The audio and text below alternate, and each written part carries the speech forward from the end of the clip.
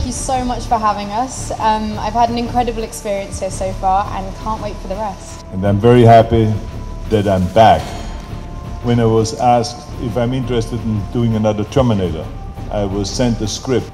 And when I read that script, Genesis, I was over the moon about how creatively it was written and the great suspense, the surprises, the emotional roller coaster ride, the great action, and the way I was written in this.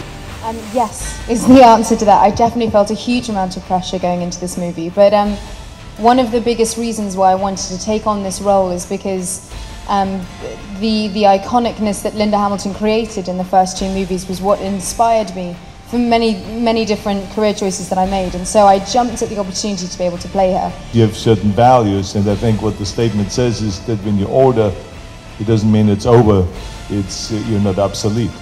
And if it is with an actor, or if it is for wine, or if it is for a good cigar, or if it is for a nice car, if it is a nice gun, I mean, all of those things can be ordered, but not obsolete. As a matter of fact, sometimes even better.